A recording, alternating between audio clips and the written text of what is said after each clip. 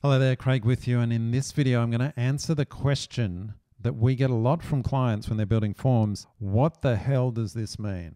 It's probably the most confusing option that we've seen in HubSpot, and lots of people get confused. If you're confused by it, you're not alone. It confuses me even to this day. Let me explain what it all means. So I'm on the options tab of a form. This is just our simple contact us form on the Zen site. Now you can see I've come here, I've actually just refreshed this page. It's pre-filled all my details. I filled it in before. It's filled in all my details and in fact custom properties as well.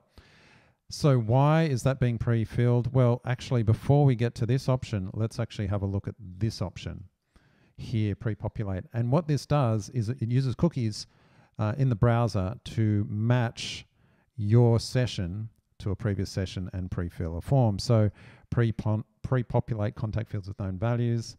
It knows who I am because it's cookied me on this browser. And when I've come back to this page, it's pre-populated. Okay, great. All good so far. I think most people are aware of this functionality, so no surprises there. So that we often leave on. But then we hit this option earlier on. Always create contact for new email address. And it says create a new contact when a form is submitted with an email address that doesn't match any in the existing records. So you might think, well, of course I'd have this on. If we don't have the email address, of course I would. Why wouldn't I?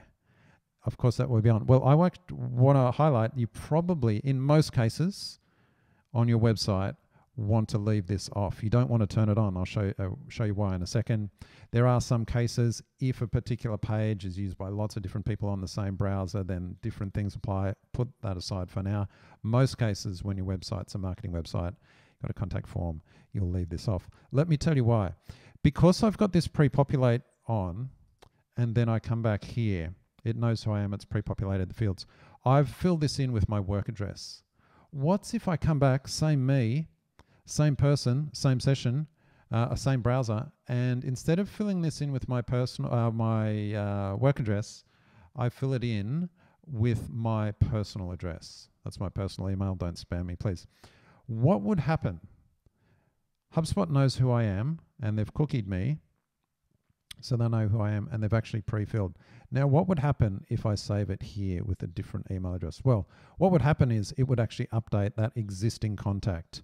So that one contact record in HubSpot, which had my Craig@Zen email, would now have this added, probably overwrites, makes this the primary address, and my old work address would be the secondary address. One contact, okay? So that's what would happen. And the reason is, we don't have this turned on and we have progressive form fields. So what's if we didn't want that to be the case? For example, if I were to come back and fill it out and have my personal address, what's if we actually wanted it to be a second contact, a separate contact record entirely?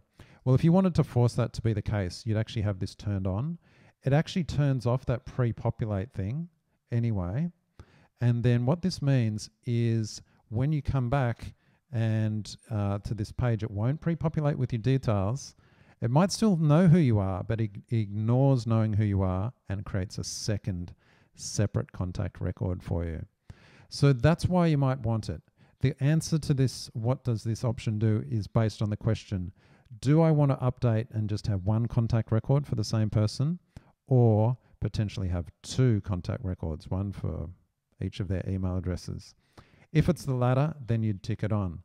But I think you'll see in most cases you want that ticked off, and in fact you'd want to pre-populate with fields.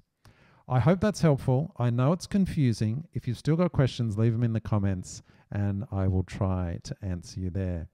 That's all for now. See you in the next one.